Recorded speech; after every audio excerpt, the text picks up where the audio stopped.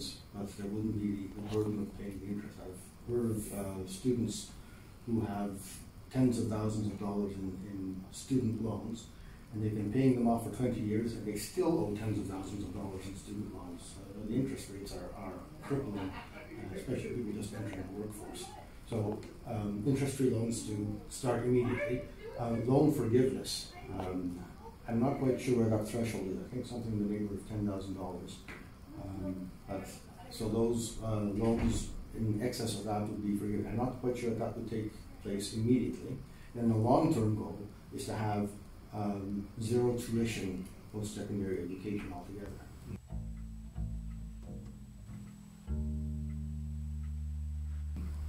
An interesting statistic that is probably no longer true, but in the last election there was a talk of legalizing cannabis, and it was estimated that the revenue from cannabis would just about equal the cost of providing zero tuition for post-secondary institutions. Now, it turns out the way that cannabis legalization has been handled, government actually suffered a loss in that, so that didn't happen. But if the Green Party were to manage that, there's revenue available from things like cannabis sales, from things like taxing the corporations, the wealthy, to make tuition available. And it's an investment, it's not a cost. A lot of people will see that, there's money going to come from how much can we afford to do this? Well, you can't afford not to do it, really. There's a lot of people who aren't able to take advantage of post-secondary education, even with the current loans, because their economic situation just isn't in a place where they can take 4, 5, 6, 10 years to get that education, which would benefit them in the long run. But the short-term, their short-term situations are such that they can't afford to leave a job that they might have already. So if tuition were not an issue, that would certainly help.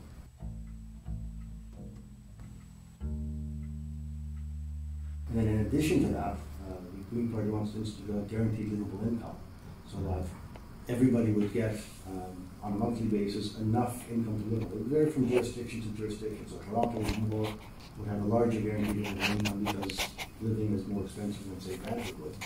But that would then let people give people the income to survive while they're attending the school, which would then not cost anything extra with the zero tuition. I don't want to say it's free, because it's certainly not free. It has to be paid from someplace. So that's why I use the term zero tuition. It's not coming out of the pocket of the students themselves.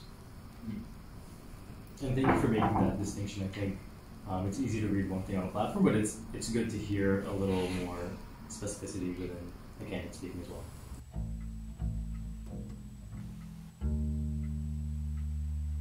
So, still within the post-secondary sector and on this topic, there remains a 22% university attainment gap between Indigenous peoples and non-Indigenous peoples in Canada. How will the Green Party aim to diminish this gap? I'm not quite sure what an attainment gap is. It's a word. So it refers to the amount of Indigenous students who are actually receiving post-secondary education. So the amount of students who are enrolled as opposed to the amount of Indigenous students. Just the proportionality Yes. of Indigenous peoples compared to the Indigenous student population. Yes. We see that everywhere. We see that Indigenous people are disadvantaged in every sector, in the workforce, in the CXOs, the executive officers, in Parliament, in government, in every situation. The Indigenous people are underrepresented, except in incarceration where they're overrepresented. So it's a huge issue, and I think it comes down to racism and discrimination. The Green Party wants to implement the UNDRIP, the United Nations Declaration for the Rights of Indigenous Peoples, and get those recommendations implemented immediately. Canada has already signed on to do that, but hasn't actually followed through in action to make it so. Green Party wants to do that. I don't know if you had a look at the Green Party platform, but the very first thing in the Green Party platform is the recognition of Indigenous peoples and requiring that every part of the platform incorporates the involvement of First Nations, of Inuit, the Métis, and making sure that they have an equal seat at the table for any negotiation, which would then include post-secondary education, or making them eligible for the very same zero tuition and the very same programs that are available to every other Canadian. Mm-hmm. I had a chance to speak to Chief Hill a few weeks back, who said that there's a significant portion of the people in Six Nations who decline to participate in things like elections because they are a separate nation. First Nations are separate from the government of Canada. And so Canada needs to approach that from what's called a nation-to-nation, handle it as a nation-to-nation. Not that these are a subsection of Canadians. These are people who have their own nations and need to be treated as such. And we're not seeing that handled that way by the government today either. So that's pervasive throughout the entire Green Party platform. Green Party platform is based on the United Nations Sustainable Development Goals. I don't know if you saw that, but I noticed your pen. Yeah, but you recognize that. Yeah. So there are 70 items in there, and each of the 23 platform items has the identification of which of those sustainable development goals are met by those particular platform items. Mm-hmm. And recognition of Indigenous peoples is right in there. Mm-hmm. Yeah, I think it's great that the Green Party is doing. Is making attempts at reconciliation. We've spoken with our students from the Indigenous Student Services Office, both here in Brantford and as well in Waterloo, and obviously access to post-secondary is a big concern for them. One of the things that was brought to our attention from the manager there was that the post-secondary student support program, or PSSP, PSSP, excuse me, funding for that program is actually capped at 2% annually. But the growth in Indigenous students and Indigenous peoples has greatly exceeded that 2%. I think the main concern there was this also covers not only tuition, but things like living expenses and textbooks. And our students are asking the parties to do something to address the need, to access post-secondary. And I believe you touched upon that in your previous answer. But part of that is also the health and wellness of the students when they're here at school. Right. They noted a need for some sort of holistic health and wellness services, both outside of Six Nations and even in Waterloo. Is the Green Party pledging any support for Indigenous youth with regard to mental health and physical well-being? Not to say we're outside specifically, but yes, there is a plan for a national healthcare strategy which includes improving mental health services.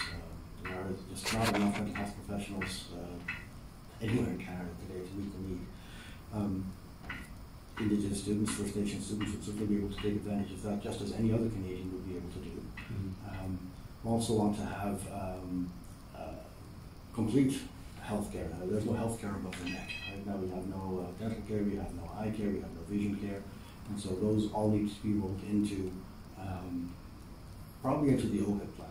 But the National Healthcare Strategy would ensure that it isn't just OHIP doing that in Ontario, it would be across all of Canada, so that we have equivalent standards for healthcare across the entire country. So one province, and healthcare is a contingent jurisdiction, but to make sure that one province doesn't have less available healthcare than another province may. And so that would require equalization payments for earmarked specifically for healthcare. The other thing is pharmacare as well. I also want to make sure that Canadians have access to the medicines that they need. It's fine to go to the doctor, but the doctor will prescribe something that's not covered under any care plan today.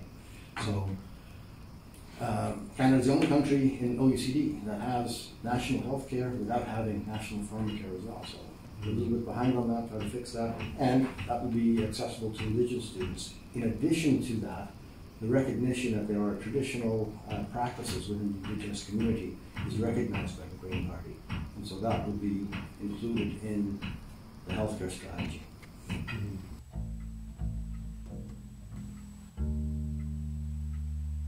What part of the platform are you most passionate about or excited about? Sometimes in instances about proportional representation. Right now, in any of the ridings, we have a single member plurality. Whoever gets the most votes wins, and all the other votes for the candidates that don't win are pretty much discarded. They really don't count for anything. So in our riding today, I think we have 7 or 8 candidates running. If the votes were to be distributed equally, which is unlikely to happen, but you could have a situation where you've got one candidate winning with 12.5% of the votes, and the other 87.5% of the votes, who essentially voted against that one candidate, are discounted. Voting for a candidate who doesn't win doesn't achieve any additional representation in Parliament, and every vote should increase representation in Parliament for the people that you voted for. So, once proportionality is achieved, once proportional representation is implemented, you don't just see that the parties are equally represented in Parliament, but you see better gender diversity, ethnic diversity, better representation from Indigenous peoples, better representation from young people. The age representation is more like what the actual population is. And there's no direct mechanism that would ensure that would happen. There are some proportional representation systems that do actually guarantee a particular spectrum of candidates. All the different methods for getting proportional representation result in proportionality.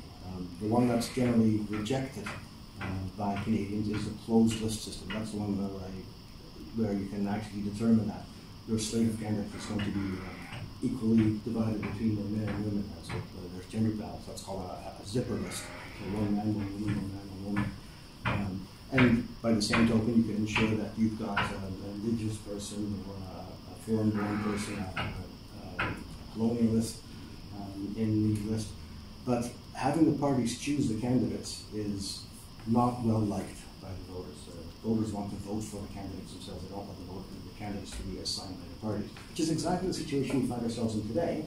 The parties, through the electoral district associations, actually choose the candidate who represents them. So we do have a list of one for each of the parties, but there are ways of designing the ballot so that the voters can themselves choose from a pool of candidates who they want to represent the party and who they want to represent themselves locally. So that's a long answer for it's proportional representation electoral reform that I'm particularly passionate about. That's what got me into politics about 12 years ago. I started out with Fair Vote Canada, the Waterloo Region chapter, which is pretty inactive, and there was a huge Laurier and the University of Waterloo students' fair vote contingent at the time, who were out canvassing and distributing literature. It was a badly handled referendum in that there wasn't enough literature available for every household. We, the Fair Vote volunteers, went out to the households to distribute literature, and we ran out. There just wasn't enough to go out. So the literature wasn't being distributed by the government, so they weren't making the information available to the public. It was left to passionate grassroots groups to make that happen. And then there wasn't enough of it to begin with. So it was badly handled. I would like to see an implementation of proportional representation for the next election, and then shortly after that have maybe 2 or 3 election cycles with that system, and then have the referendum to say, do you like this, or do you want to go back to what we had before? Rather than asking with a referendum, and that generally doesn't come out well because of the lack of information available, rather than having a referendum first and then trying to implement what's been recommended in the referendum. So, yeah, there's my passion, electoral reform. And once electoral reform is in place, you'll see that all the different issues, the climate change issues, the healthcare issues, the housing issues, something we haven't actually touched on yet, but there's a housing strategy for the Green Party as well, which would definitely affect students. All those different issues then get the attention of all the parties. And so legislation that gets passed tends to be a lot longer lasting because all the parties have had a hand in crafting that, and you get a much wider spectrum of ideas that get represented. And so you get better healthcare, you get better housing, you get better educational programs, because that wide spectrum of people are all represented and can contribute. Thank you for such a comprehensive answer. It's great. Your passion is very much clear.